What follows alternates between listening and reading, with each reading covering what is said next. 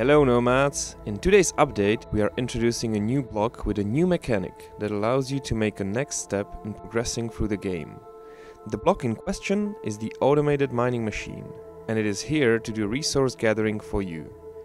You can place it easily on any resource vein on the planet, and it will mine the resources in regular intervals.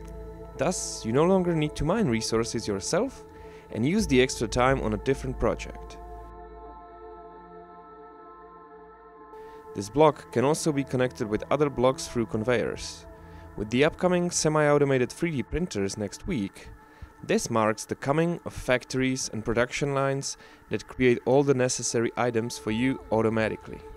Thanks for watching, enjoy the new update, and let us know what you think about the new block. Take care, Nomads.